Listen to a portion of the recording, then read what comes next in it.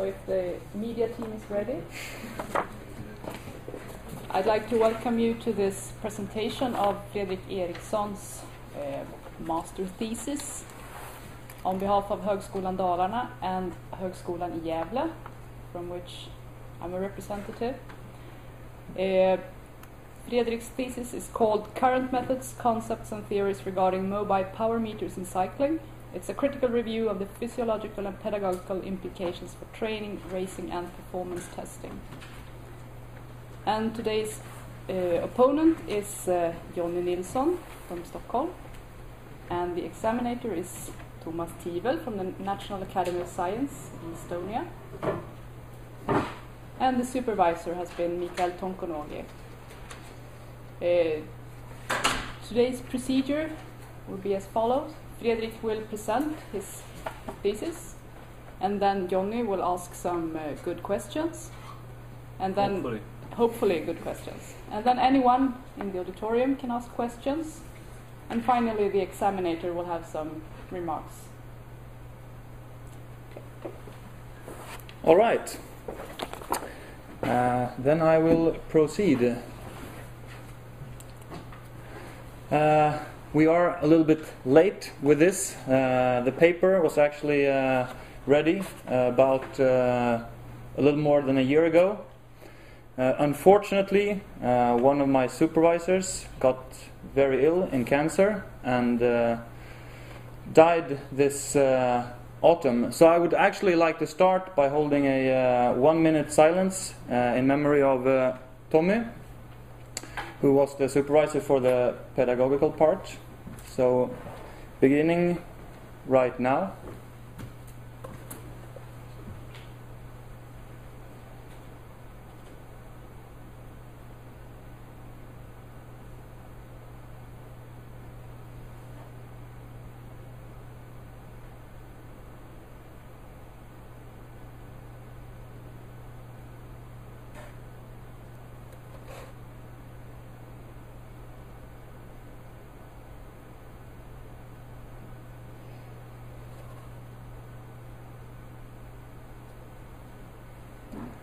All right, I will proceed.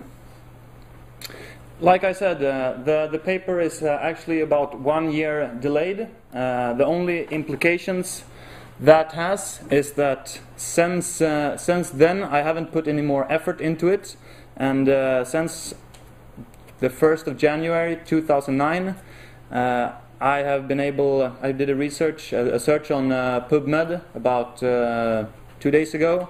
And I could only find around 7 new scientific papers that could possibly have been included or have any major implications for this paper. Since then, also there has been or will be released a book that I'm referring to a lot in my paper. A second edition of that book will be released in the beginning of April now. I don't know what is in it. I have just ordered it, but that could also have some implications for the paper. Also, the major software that is used or talked about in this paper there's a new edition of that software as well, and a new kind of power meter has also emerged that could very well make some of the assumptions I make here not false, but could bring new light into it. So that is what has been going on since I finalized the paper. Mobile power meters in cycling is kind of the new and hottest trend in cycling training and analysis at the moment, especially analysis of training and racing. They have been around since about 1986, when a German guy first produced the first power meter. And the good thing about them, the really spectacular thing about them, is that they bring true knowledge of performance for racing cyclists. I mean, results, you can see who was first, second or third, but you don't really know who performed the best when we could talk about the performance into the pedals, so to speak, the physiological performance. You can use power meters in all the major cycling disciplines. They are very objective. They are so far been proven to be, most of them, or some of them, rather reliable, and of course very valid for analyzing cycling.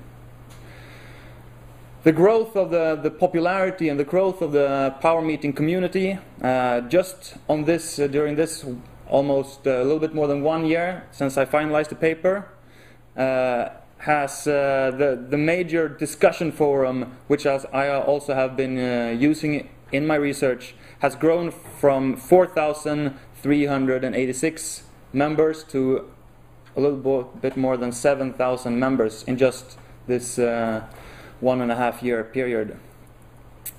So things are happening.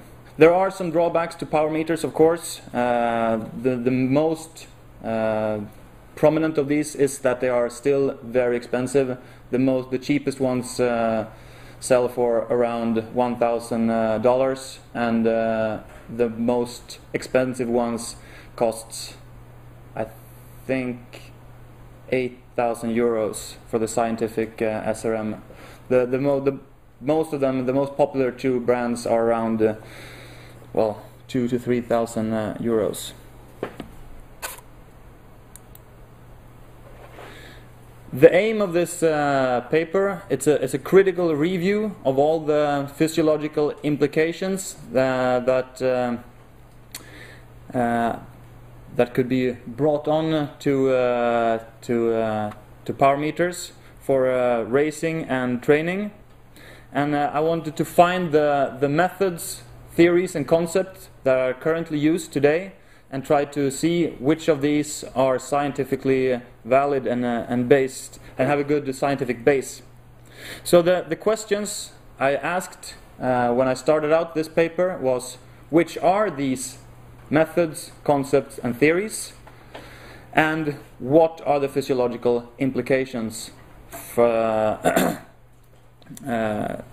what is the physiological knowledge that have implications for these methods, concepts and theories. So that was the quest. The method I have been using is I did a search on the Google forum, which is by far the biggest discussion forum about power meters, to find all of these methods, concepts and theories.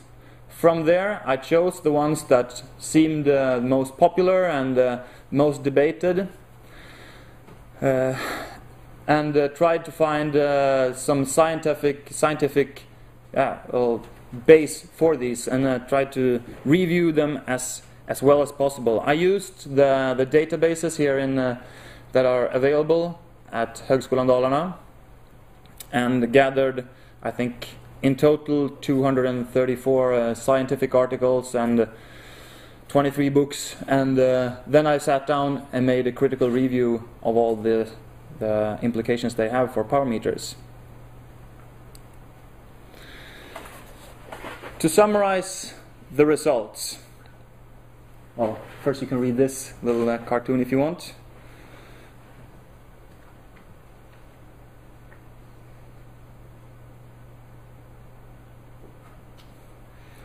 Hopefully this will not apply to this one. This is a table that summarizes all the methods, concepts and theories I found on the search in Google groups. How many hits that were on this forum. One of the major reasons that I chose this forum is because, like I said, it's the biggest, it's very easily accessible to anyone, so it would be very easy for someone to test these results in after me, so to speak. And as you can see, there's quite a lot of things to cover, so we will rapidly move forward. From the list there, I chose these topics, and I will try to summarize them as well as I can here today. and my conclusions. I realized when I put the sack there that in Swedish, when you like bring everything together, full circles, it's tying the sack together. It doesn't really work in English, but so we can skip this part. Anyway, the first chapter is pacing and racing tactics. And when it comes to pacing, there is a very sound scientific basis for using a power meter during the race, at least for efforts longer than about 2 minutes. That's the conclusion I can draw from the material I've seen. The power meter can be very useful for post-ride analysis of racing, but there are more research needed, especially when it comes to mass start racing. And during mass start racing in cycling, power meters can definitely be useful, but there is a lot more to be learned before we can draw any definite conclusions and give definite guidelines how to use the power meter in this setting. When it comes to performance testing, this might be one of the most useful areas for power meters, because they really offer a very valid and sport-specific analysis of the performance of a rider. Since, well, especially compared to laboratory testing. If you have a power meter, they are very practical and fairly easy to use compared to a lot of the equipment you can see in the laboratory, which demands a more qualified user. The major problems when it comes to performance testing is reliability and standardization of the tests, because when you do the test in the field setting, there are a lot of factors to consider, which makes it rather complicated, and that is definitely the big problem with tests with using a mobile power meter.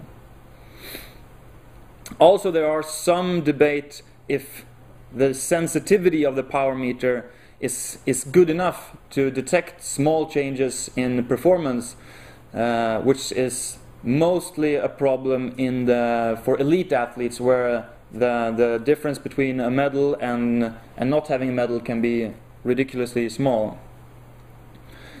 Using power meters, you can also get a very good profile of each rider to see the strengths and weaknesses of every rider.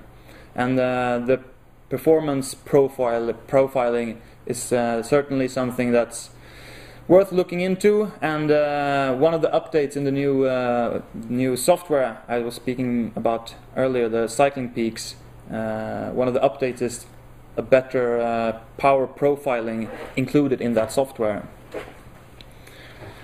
Like I said, the major problem is methodology when it comes to power performance testing with power meters. On the other hand, there's quite a lot of debate regarding methodology when it comes to tests in the laboratory as well. So, well, it's but it is a problem. In the paper, I've tried to summarize which performance capacities or physical parameters that you can test with the power meter. And it's basically all the things, all the physiological parameters you need as a cyclist. You have the anaerobic lactic ability, which you can test with the inertial load test or the peak 5-second power. Actually, I think I didn't, before I started with this paper, I was not aware about the inertial load test, but it really stuck out and seems very promising when it comes to performance testing of anaerobic lactic abilities, and also as a test for talent identification. When it comes to anaerobic lactic abilities, longer sprints, you can use the Wingate test out in the field, just like you do with an ergometer. Or you can use the anaerobic work capacity, AWC. Both of these also have a good sound basis for using in the field, so no really big problems more than the general methodology problems there. Maximal aerobic capacity, or VO2 max, or those measurements. The mean maximal power for 3 to 10 minutes seem like a very valid test to test this area.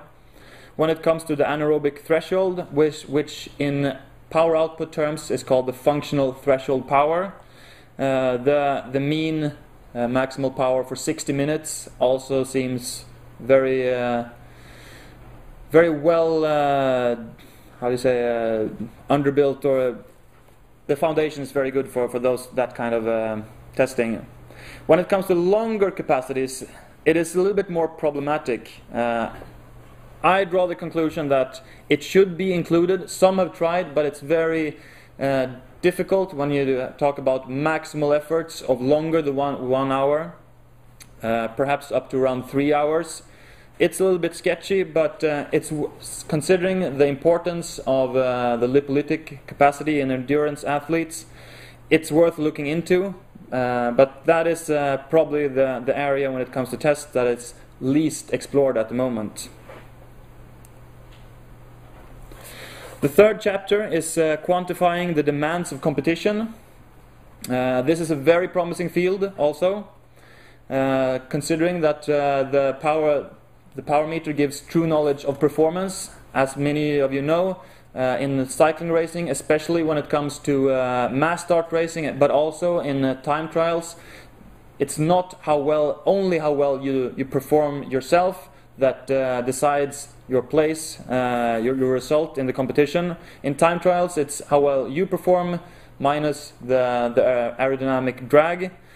And in mass start racing, team tactics and the course profile and all kinds of things cloud the judgment. It's very difficult to use competitive results as a measure of performance level. So the power meters can supply objective data of the physiological demands of cycling, and especially interesting is that you can do it in all disciplines, and also go in and look, for example, in road cycling, for every team member, see how well does how does a sprinter's race look like, how does a climber's race look like, and so on, and or a domestic or a helper's race look like.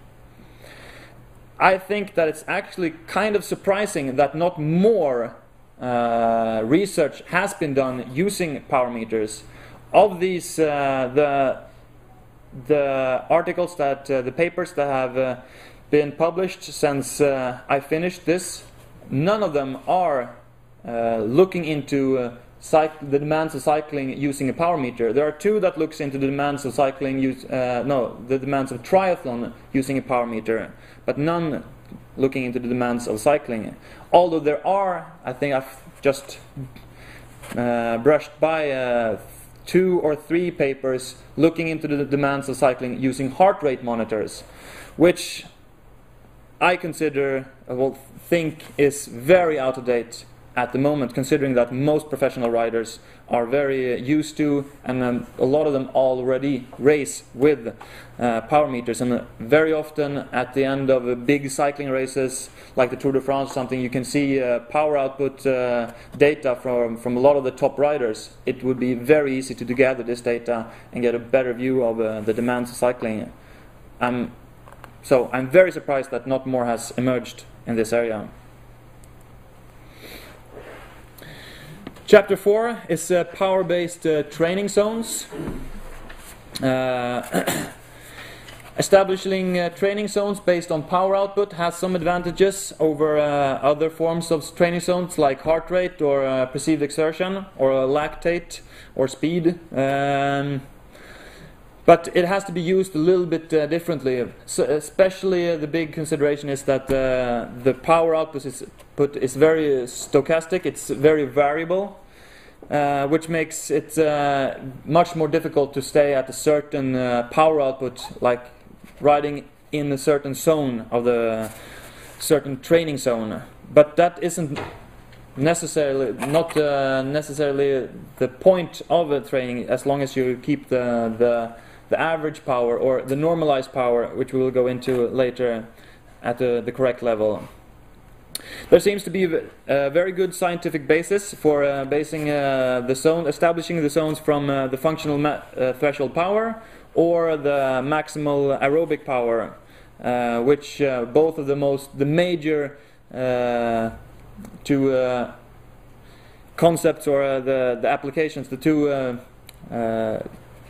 are two big power output training zone types. One is established by Dr. Andrew Coggan, and the other one is by Richard Stern, and those are the most common, and both seem to be on sound grounds generally. When it comes to anaerobic training, it might be worth not using the functional threshold power or MAP, but perhaps using the data from anaerobic tests such as the Wingate or the inertial load test.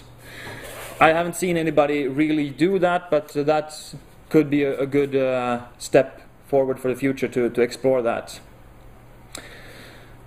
Also, relating the objective data, power data, to your own subjective perceived exertion is also a very good way of fine-tuning your feeling or your own ability to feel and sense your effort. So combining training zones or relating the training zones power output to your own effort, feel of effort, also has some interesting advantages.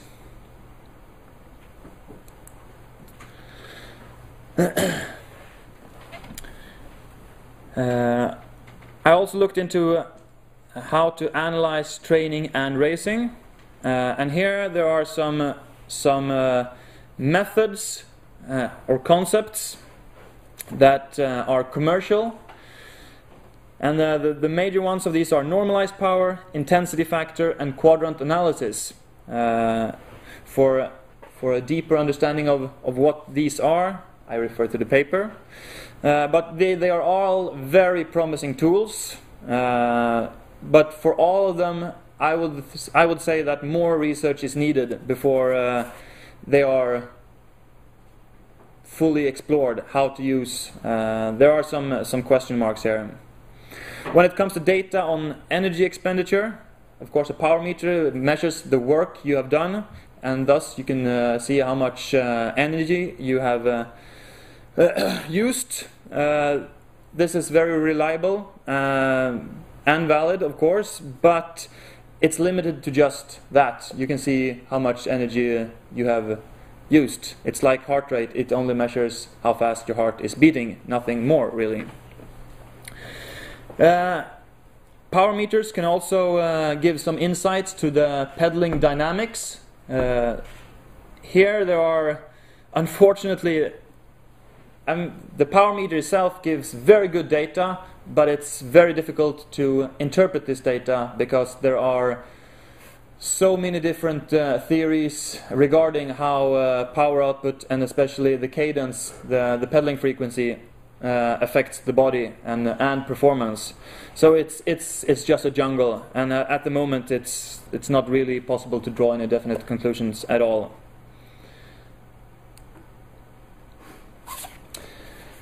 I think the final chapter is the planning and monitoring of the training process.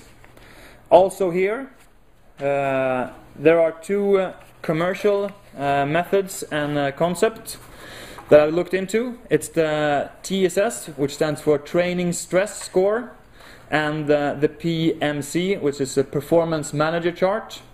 The Training Stress Score is a value that you get from a training session based on the power output that tells you how hard your training session was, what strain did it put on the body.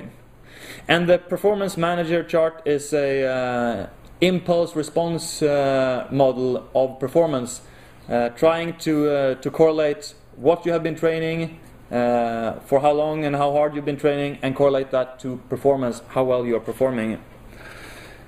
Of these, both are very promising. Of these, I think the TSS has come the furthest, and I would argue that it is at the moment the best,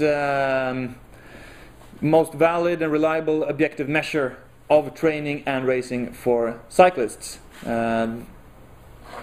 The alternative is TRIMPS based on heart rate, or just basing your measurements of effort on your perceived exertion. But there are still some answers that need some questions that need answers when it comes to the TSS. The performance manager chart is very impressive, and if it would work as well as it is said to work, it would be absolutely fantastic. But I think that it is unfortunately too blunt at the moment to really deliver the results it kind of promises. And one of the papers that have emerged since I finished this, I took a quote from there. However, such models may also be constrained by the large number of data sets required to train the model. And in here lies two problems with the performance manager chart. It is a lot of data, and also at the moment I think it's not possible to train the model, to adjust it for or individualize the model enough at the moment. I think there's more to do in that area. So very promising, but more research is needed. The third and last concept when it comes to planning and monitoring the training process is something called aerobic decoupling, and it's when you correlate power output over time to heart rate over time, and see if they start to decouple, go away from each other, meaning either that the power output for a given heart rate drops further into the training session, or that at a given power output the heart rate is higher. And this is thought to be used as a measure to see how aerobically fit a rider is. There are some there is some good support for this in the literature, but I think it's at the moment too blunt and too insensitive to the small differences in aerobic fitness that, at least once again at the elite level, I think it's too difficult to use at the moment. Perhaps it can be fine-tuned in the future to work better. That is the results I have to give you today. So let's start with the questions and see what we can find there. Yes, I'll start. I have about half an hour or something like that. Something like that. How much time did I use? About half an hour. Yeah, you gain a lot of time. Yeah. Quick. All right. This is a kind of double thesis. It has both the bachelor level and also the master level. It's my duty today to cover the master part. So that's what's going to happen now. The pedagogical part I will not step into. That will be examined later. Later, yes. So I will concentrate on the master part, so to speak. It's my general opinion that this master thesis covers a relevant area of research. It also brings up important issues which are also elaborated in a creative way, I think. So my position from the start is very positive. I think you have done a good job. I will try to get into some details and elaborate also on the practical consequences of the ideas you bring up and what's your standpoint in this respect. Yeah. concerning the design of the thesis, I found it a little bit problematic in the beginning because it was actually a double thesis. So it took me some time to figure out the academic structure. I had to read until the methodology before I got the answer that it was actually a double thesis and define in which way. It would have helped, I would say, to have this on the front page or quite early in the introduction. thesis. But the general structure of the thesis, if I then concentrate on the master part, I think it has a good structure. I think you have especially the methodology, which is very important concerning the literature study. It's very important to have a selection of the area to be relevant and also possible to cover in a reasonable way. I think you have done that. And also concerning the keywords, of course. What are the actual keywords you are concentrating and searching for? And also the possibility for others to check out that if they think that you have found out the right things about the different aspects. You start up then with an abstract that gets a little bit problematic due to the fact that it actually handles both the bachelor part and the master part. I had a little bit problem to sort it out, but it was more clear when I came to the method part when the academic structure was kind of explained. It's a little bit unusual structure with the both areas into the same. Maybe it's common. No, I think it's unusual. Okay. Anyway, it's no big deal. So it's and then you also claim that you kind of strive to write for the mainstream users. I guess you mean writers and guys like that.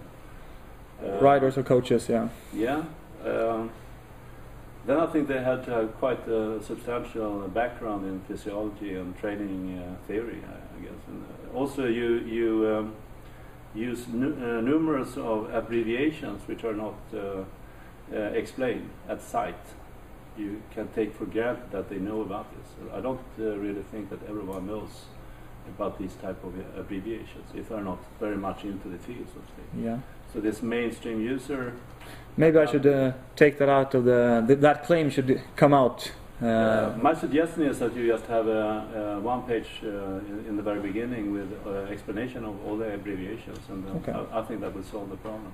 Yeah. Because they are relevant to use. Definitely, it saves a lot of space later on. So I'm happy with that. But for the mainstream user, I think you should have a cover like that in the beginning. Concerning the methods, as I said, I found the selection of area good, relevant, and also the keywords. And I think that also mirrors in the writings that you perform in your thesis. So far, so good. And my ambition now is try to make this as practical as possible. So I would really like to get your opinion about a lot of the things that you have actually brought up now, and also brought forward very interesting data upon how you look upon it more in detail, how you evaluate the different physiological and also PM results and data, and how you combine that in a more practical point of view, so to speak. Yeah. So first of all, I think it would be worthwhile if you could explain a little bit about the PM meter, so to speak. What are the actual parameters that are measured and calculated in power? In the power meter. Well, that it depends a little bit on the power meter. All of them, of course, measures power output. I think almost all of them also includes cadence, pedaling frequency, and speed, and most of them also include heart rate. into it. Some have altitude, some have GPS. So most of them measures a lot of data. The new power meter that is on the way, that I brought up in the beginning, that has emerged since I finished the paper, the big issue with this one is that it's measuring the power directly in the pedals. So it will be possible to measure every unique pedal stroke and left and right leg individually, separately, which no power meter today has done. So that is the kind of data you can gather with the power meters. Some of them also convert power output to torque, and also tries to before the new power meter, which is called metric gear vector. Before this one, which actually measures power at the pedal, at the site where the body meets the bike, some of the others try to calculate the pedal forces as well. So that is pretty much the kind of data you will be able to gather with the power meter. The reason why I bring this up is that I think it's for an academic point of view, but also I think from a practical point of view, it's important to know what is actually measured and what is calculated. It's common among around the world that we are talking about power meters, but are we really measuring something here? I think we are calculating. The basic parameters is actually force and velocity, and that constitutes power. So I think that is important to highlight, because that's what we measure, and if we measure something, that's what we're going to focus on when we look upon reliability and stuff like that. So in this case, probably the basic measuring aspects are you use some kind of strain gauge. Exactly. There has been one power meter which I bring up in the paper. I think I also mentioned that the problems with it. It's the Ergomo power meter, which measures power optically only on the left side, and then does it times 2. Okay. And they are no longer in business because of their flaw in design and how they measure power output. Because, like you said, it's a calculation more than a true measure. It's kind of tricky. I know that Polar, for example, transformed the vibration, as you also pointed out in your thesis, the vibration in the chain, and have some kind of relationship between that and the actual force produced. It's kind of a smart way to get hold on one of the main parameters, namely the force. And then to calculate the velocity is much simpler. Then you can use inductors or stuff like that, and you just know the circumference of the wheels and so on. And then you can get a quite good grip of the displacement, and you have the time unit as well, constantly working in the system. But the force must have been calculated in some way or another, and or measured.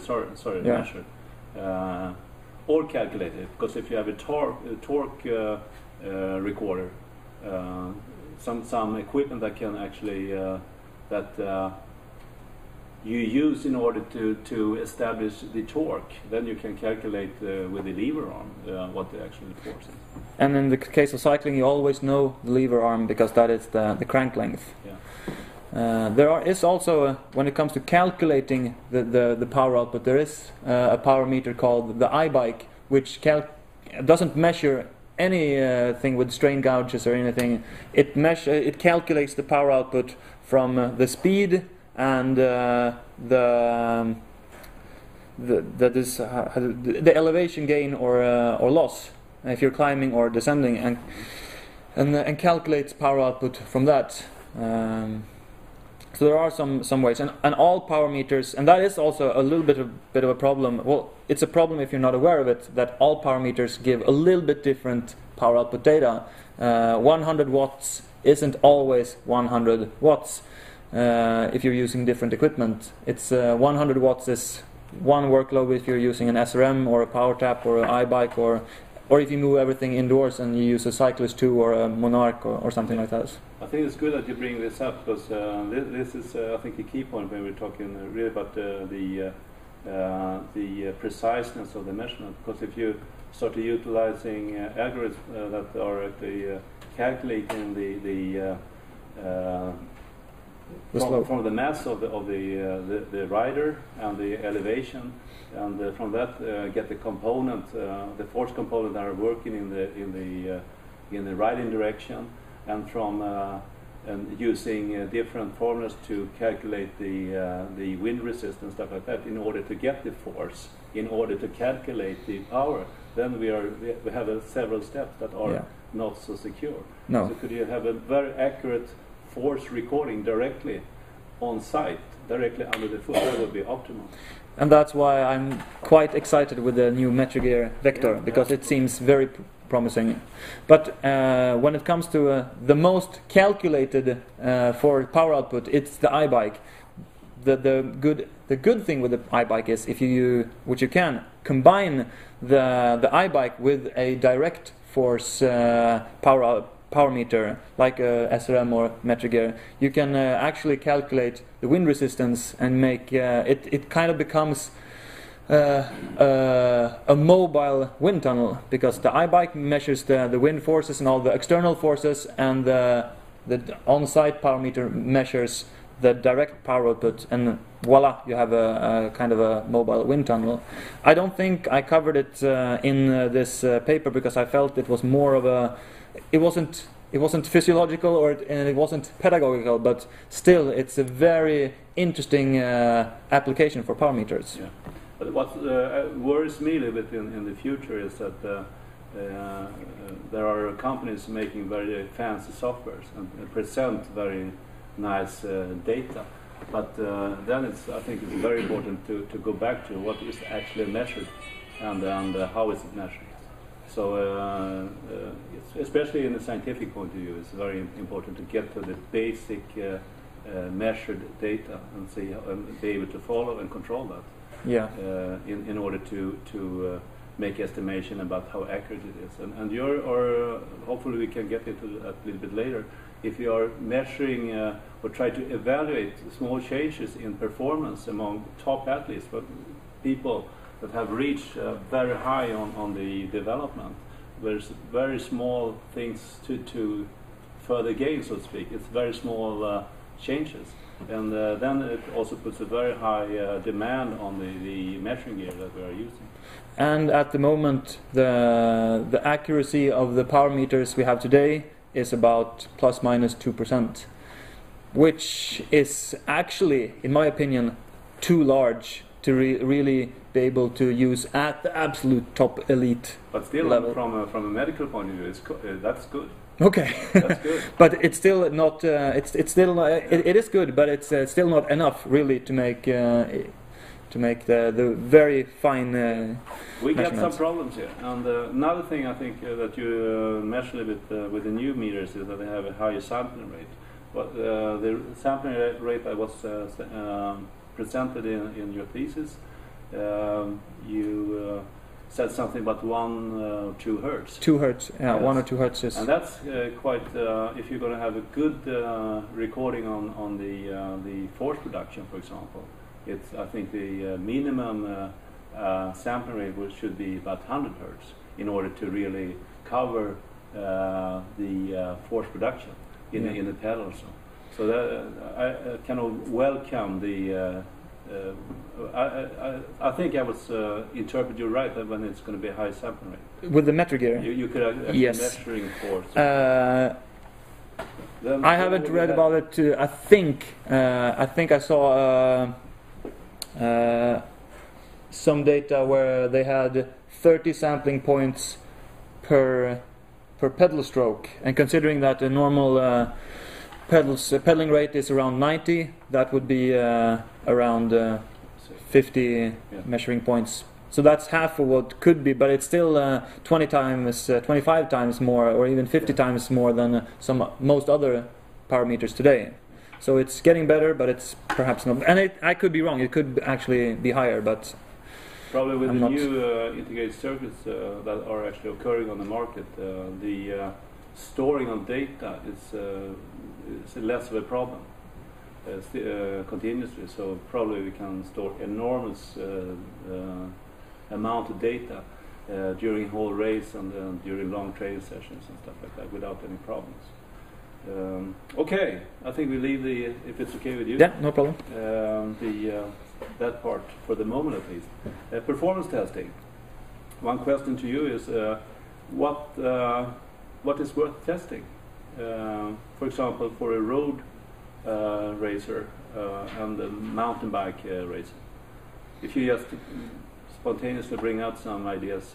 For road cycling, it's quite complicated due to the fact that there are a lot of different positions and expertise, specialties on the road, being a time trialer, sprinter, and so on. It's on the road you need to measure a lot of things, but with mountain biking, and I think I wrote that in the paper as well. For mountain biking, I think the most valid and interesting testing point is the 5-minute mean maximal power correlated to your body weight, to your relative body weight. And I think, well, that's the conclusion I drew. Why? Why do you think? Because with mountain biking, riding uphill is extremely important. That's why you need, you need a high VO2 max, and preferably a high VO2 max relative to your body weight.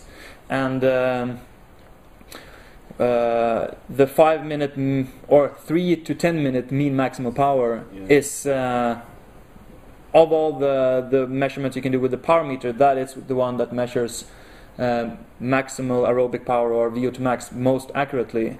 And then relating that to body weight, well, that's and on top of that, normally in mountain bike racing, the hills you encounter are very often between 3 and 10 minutes long.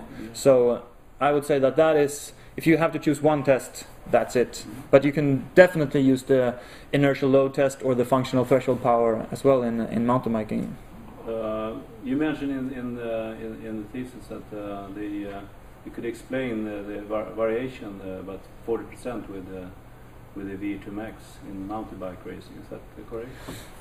Could be. I don't have that on the top of my head. Can you comment that in relation to what you just said about the importance of testing maximum aerobic power? Well, if that was true, that it was 40% of the variation, then almost half of the performance as a mountain biker is your aerobic power, and that is 3 to 10 minutes mean maximal power is. You're usually very, very close to your maximal aerobic power output. I'm trying to find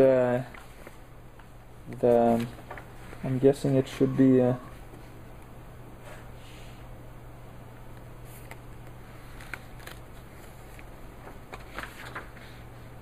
was sitting at page 17, but I can't find that directly. 70 or 17? No, 17. Must be something else. No, that was a slow component. Yeah. No, okay.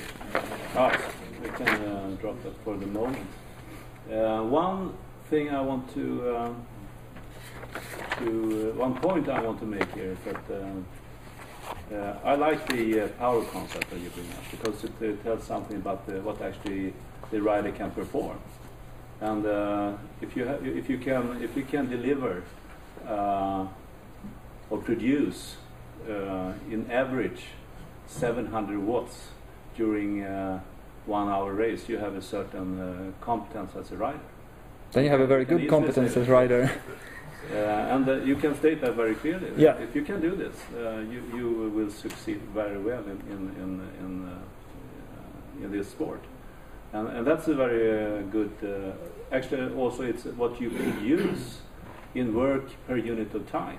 So that you can continuously record during training, during racing, and also in testing, which is very valuable. So I agree with that. But what I want to add here is also, and I think you indirectly do this, you are talking actually about what do these power measures correlate to in the physiological point of view. And you're coming into oxygen uptake, you're coming into anaerobic, lactacid and lactacid processes, and ways to do that. My point is that I think the combination of power and lactate, heart rate, oxygen uptake, that could be a very powerful combination. Of course, we can't do that during racing, but in testing and in training, especially if you're training in a laboratory or in a specialized facility.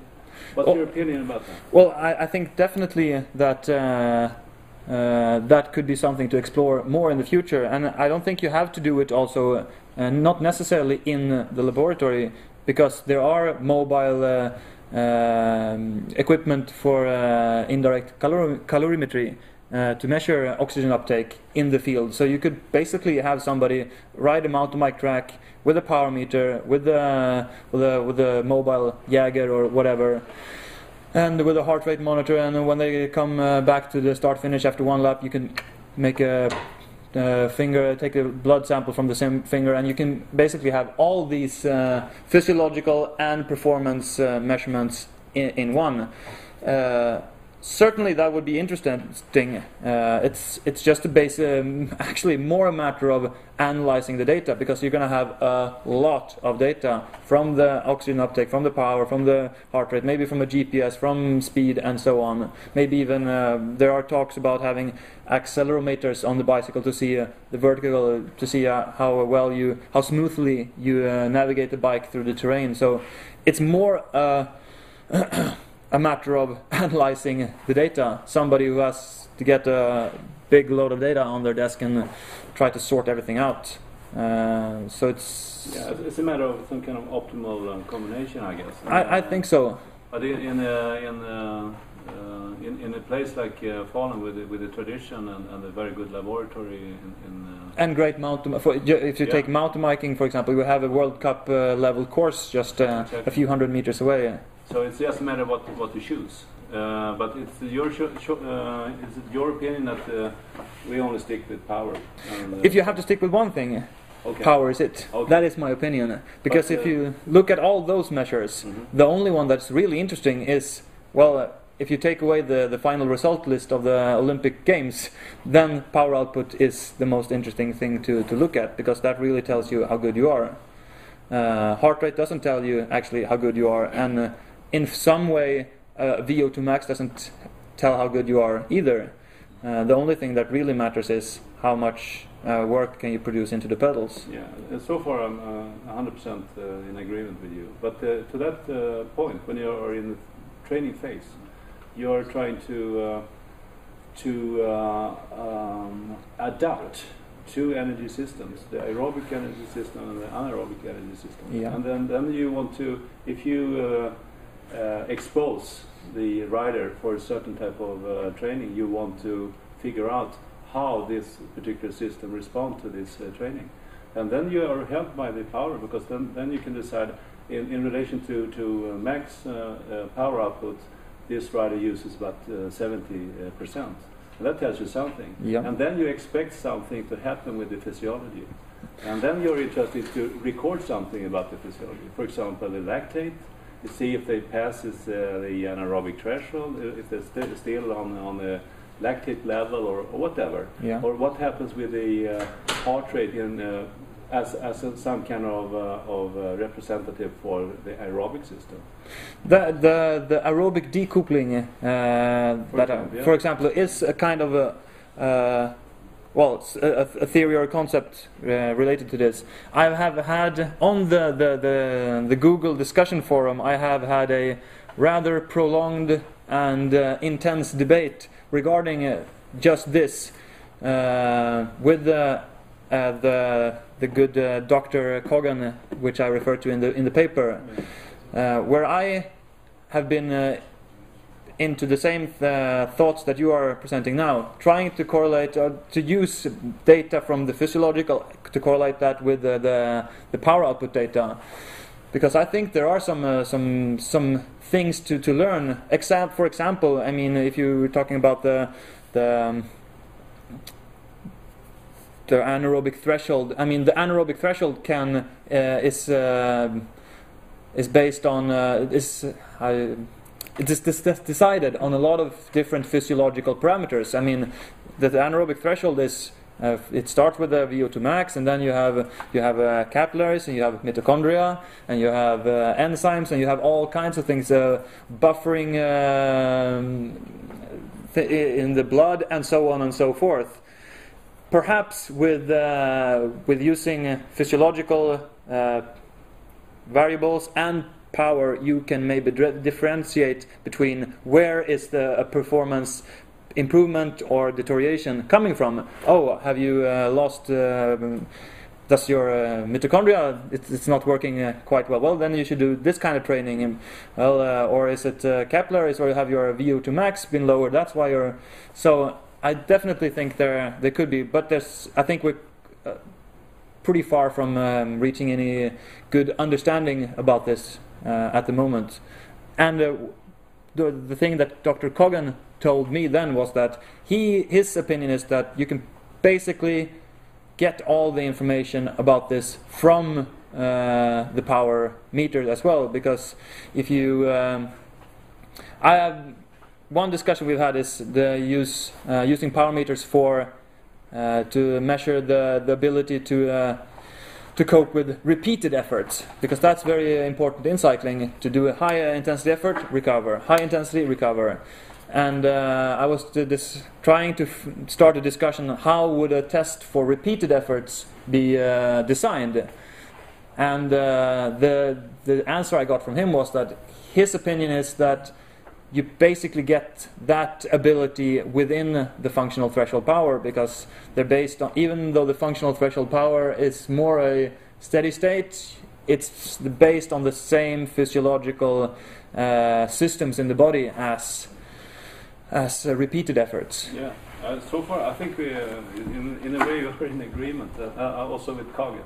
Okay. I think his thinking perhaps a couple of steps ahead, because he based his ideas and his models on a quite substantial amount of physiological data.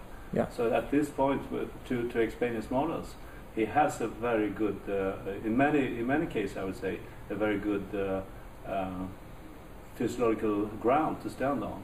And then it's possible to, with the Heffner model, to kind of extrapolate some kind of what you expectance in power. But in one time before, it has to be some kind of research about the how these relate to each other. And he has a lot of data there, so he can say, okay, I know so much about this now, I'm pretty sure that if you are in this range of power, this is going to happen with the physiology. But if you're talking on top elite levels today, for example in Sweden, it's very important, I think, to also see the individual. To have these, I think many of these are very good models to use as a base, but we have to tune it to this particular rider, and to see if is this rider typical or is this rider atypical. Do he or she have some kind of speciality that we have to take into consideration in order not to drive them too hard or whatever? Exactly. I think therein lies one of the biggest problems at the moment with power meters and the methods, concepts and theories that are used today, is that very few of them, especially when it comes to the training stress score, performance manager chart, it's not possible to individualize the calculations for these enough, at least in my opinion. And I can say that me and Dr. Coggan disagree quite heavily on this in this area, because he says that his calculations or his algorithms for training stress score, which is based first of all on normalized power, they are sound. They don't need any individualization. I do not agree at all. I think that especially on the elite level, that you need to tweak these algorithms for every rider. Just the fact that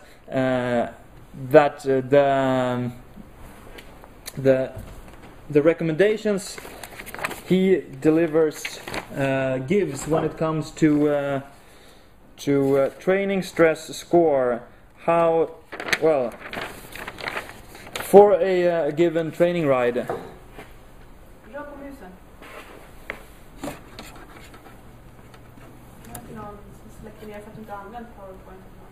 Det kanske är den här dosan. Kan du mena den här? Ja, kan du den? Tror du den?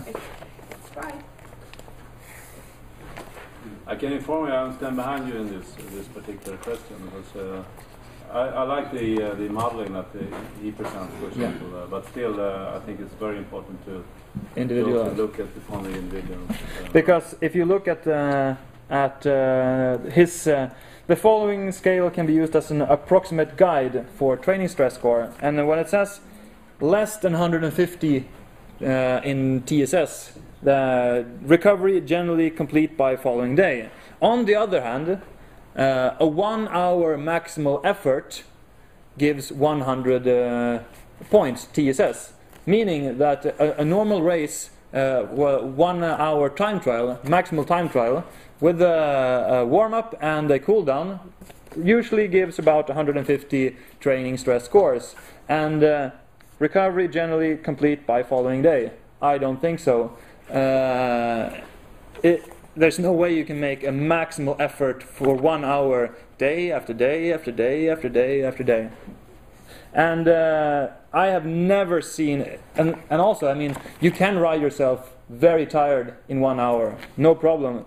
And it's very easy to get 100 TSS training stress score points from a 3 or 4 hour ride that is no problem doing day after day after day. So I mean, for me it's just obvious that the model needs tweaking. Yeah, the discussion will continue. I have hundreds of questions. So normally discussions like this reach its peak about after 5-6 hours. I understand that we only have a much shorter amount of time, so I will just pick one or few more questions. And it would be nice to be in the lactate anaerobic energy range for a while. Yeah, that's an exciting place. I remember you said that. I agree with that. It's extremely interesting. Also for guys, athletes actually that are performing during hours, and still, as you mentioned also in your text, it can be a very brief moment of time that decide the whole, which are standing on the top of the podium, or which are standing beside it. So it's very important. Still, we are talking about extreme aerobic performance in many cases here. It's definitely also of interest to look upon these anaerobic energy processes. Very much especially in road cycling. Yes, definitely. In this respect, you report some interesting data concerning muscle fiber composition, which relate to different tests. Yeah. Can you dwell a little bit on that? Well, that was maybe the biggest surprise for myself when I started with this paper, the inertial load test, which I had only just heard a little bit about before I started my work with this paper. But when I started learning more and more about it, I realized that that is a very interesting test that I think needs much more research, because it could potentially have some very almost profound implications for cycling testing and talent identification, and also training, because it might be possible to look at a person's muscle fiber composition with this very, very easy test. And when I say easy test, it is really easy to perform this test. And I've done it, especially when I was writing the paper, I performed this test on myself quite a few times in very different situations and under very various circumstances. and it still gives almost the same data all the time. So it seems to be very insensitive to standardization and so on, and methodology. So this seems to be an easy test that might be able to see, okay, this person has so and so many, or at least in the range of this more type 2 or type 1 muscle fibers, which is a pretty stable innate trait in a person. So this could be very useful for talent identification. Certainly in cycling, perhaps. I don't think I mentioned it in the paper, but perhaps also in other sports as well. Yeah, definitely. I think this is a very good model for many sports. The basic reasoning you perform here can be utilized in many sports, especially if you can calculate the power or measure the power if it should be popular. Then it's definitely something very powerful, I think, to combine these parameters. Especially now if we can have more sampling frequency, then we can get very good data. And then coming to high sampling frequency, I think we should very quickly just stop on the EMG domain, because it's actually a possibility to look from the periphery into the function of the central nervous system. And you have some interesting data you bring up here concerning the peripheral and central fatigue, and measured with the use of the EMG technique. Can you tell us a little bit about? Well, the basic point is that during prolonged cycling, fatigue can arise from different areas, either from peripheral, within the muscle, or in the central nervous system in some ways, and perhaps also with the inertial load test, it might a little bit be possible to see where this is coming from. For example, during a prolonged training ride, which in elite cycling is very often maybe 5 or even 6 or 7 hours long, maybe performing the inertial load test continuously, maybe once per hour or twice per hour or every second hour or something, to see how the muscle characteristics, and perhaps also could tell a little bit about the nervous system, what happens to it during the fatigue experience during such a long ride. So, of course, it's a very long step to get to this point when you could really start to say something about exactly. This. But just to hint on it, as you did in the thesis, I think it's a very good start. And there are two components. The first one is the amplitude of the burst, EMG bursts, which are related in one way or another to the effort from the central nervous system, and that seems to be related also to some type of fatigue, and also the power output in relation to the amount of activation of the muscles. The other interesting point you bring up is the coordination. That it also seems to be related to the effectiveness of the rider, that they can actually switch between different muscle groups that do different things at the different times of different states of fatigue and so on. And here I think once again perhaps the vector might bring a new dimension to this, because also not only will you perhaps see differences in the force-velocity relationship over time during a prolonged, but you can see a different coordination in the pedal stroke with fatigue, which has been researched quite a lot in the laboratory with the EMG technology.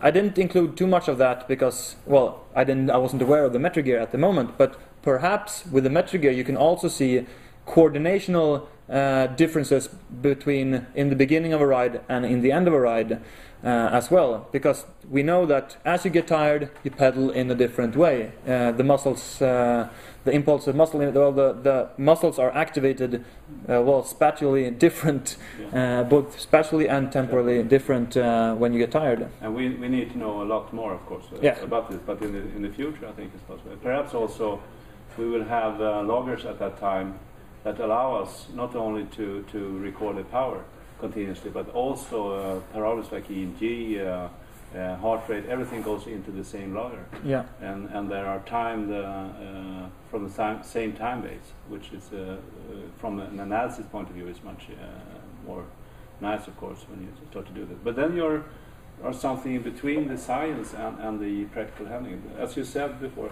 there are probably limits how much you can stand as a coach and how much time you have to dig into this. But if you really put a lot of resources into, let's say, a team, there are probably going to be monetary funding that allow this competence and also people putting time into this. Of course, you have to, the rider and the coach need to say that we need this data. I say you should miss probably power meters if they just disappear from the earth. You will be very sorry, because you find it's a very good tool.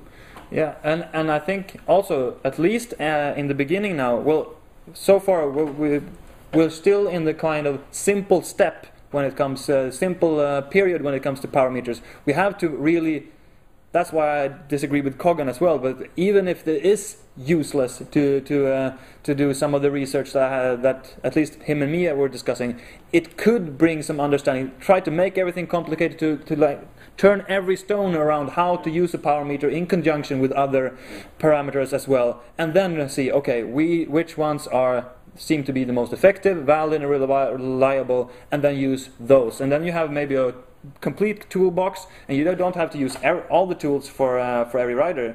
Then a coach can take, okay, for this ride I need this, and this. Those three is enough. So you bring it from simple to complicated, back to simple again. That's a very good, I think, summary of this. Because start with a fishing trip and ends up with very sharp parameters that you really need, and you can make something of. Exactly. And to that stage, it's a long period of research in certain areas, of course. In some of the areas, we know a lot more. But if you're coming down to the function of the central nervous system, it's the black box is big. Well, I don't know if you read the pedagogical part. Yes, I did. Yeah, and there's a little bit more discussions there around the central governor and all those. That's a debate as well. Yeah, big debate. With the permission of the examiner, can I take the last piece of questions? Is that okay? Yes. All right. The audience still awake. That's good. I'll start to get warmed up now. And then we have to finish. But anyway, couple of questions more then. What are, according to your opinion, about the performance profile among the best road cyclists today? What power profiles can they apply? And are they superior in any particular energy system, do you think? You mean the power profiling area? During racing? Yeah. I really wish we could get this one going so I could have a... The other aspect I will bring into, which you bring up, is the transition between energy systems, which I find very interesting when you're talking about intermittent and continuous work. So if you could... you mean the critical power? Critical power and also the normalized power. Yeah. And the difference when you move between different energy systems, as you do when you do the stochastic race, for example. Exactly. And also in the interval training. If you could blend that into the same reasoning, I would be very happy. Let's see. I think I have prepared some slides that are not in your papers. All right. We have. Let's see. Which ones I have? Well, we can start with the power profiling here. When it comes to power profiling, like I say in the paper, there are some kind of distinct profiles for different types of riders. I know that they have updated these data in the Cycling Peaks Training Peaks WKO program, because one major problem with this is that this data comes from especially when it comes to the world-class cyclists, comes from a period the beginning of the 90s until maybe the beginning of this millennium, where we are pretty sure that not only training and healthy living was producing these power numbers in a lot of riders. So perhaps some of the world-class performance levels are physiologically unattainable. We don't know. But when it comes to the profiles, there are some typical profiles. Either the typical sprinter has usually high in this area and usually lower in this. The typical time trialer, or well, especially the typical time trialer, has a good power output in this area. All rounders have a pretty equal level in all different aspects. It is quite uncommon for people to be very good in both this area and this area, so it's extremely unlikely to see somebody have a profile that looks like this up here. Usually if you are up here in some area, then you are down here in another area. You state in your thesis that one characteristic of the top riders is that they can perform longer time above the LT threshold. Yeah, and that says something, I think, also about the this transition reasoning, that they can endure this type of metabolism that are occurring on this intensity level. What's your opinion about that? Well, when it comes to when you say LT, do you mean the like the MLS? 2 millimole. The 2 millimole, which is probably more around like. You can take the FTP as well.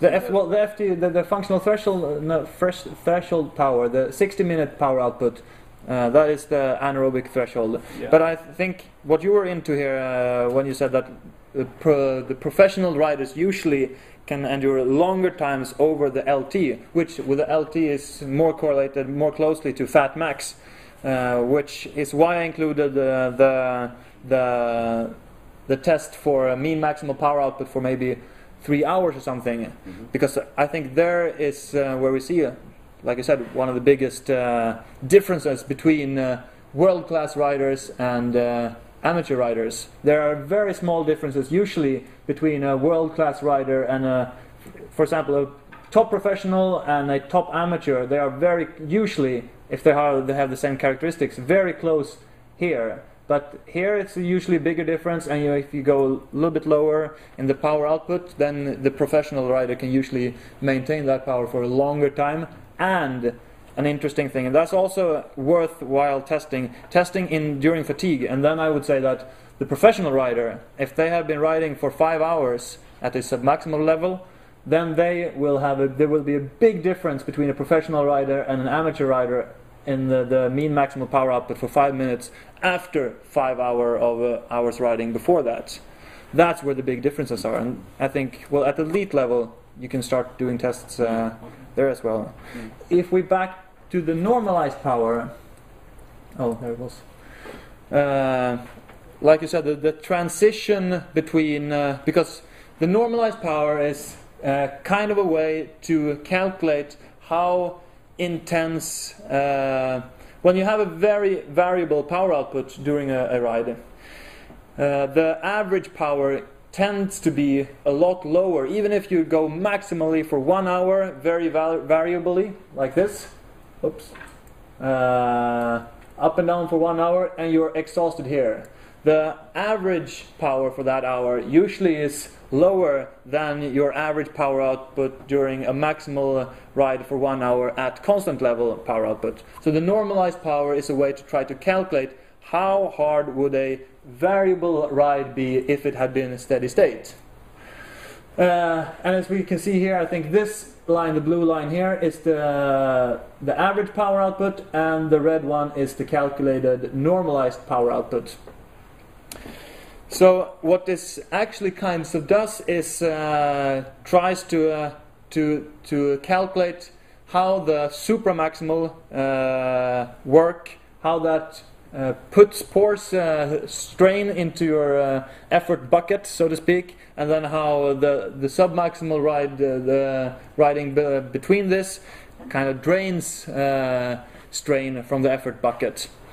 And that's also an area where I think that Dr. Kagan has made an excellent job producing normalized power, but I think for some riders his algorithm isn't perfect, which is of course highlighted by the fact that on the forum we have a discussion of something somebody coined the term normalized power busters, which is because if you're doing a 1 hour ride and it's a maximal ride and it's very variable, the normalized power should not be able to be higher than your functional threshold power, because the functional threshold power, the definition of that is your maximal 1 hour average power output, and that is the highest average power output is most easily attained during a constant. So if you have a very variable ride and after 1 hour you have a normalized power that is higher than your functional threshold power, something is wrong. And just the fact that a lot of riders, because I can't really see, maybe we can go back with this one, we can see how many have been, let's see if we can find normalized power busters. Normalized power should be here.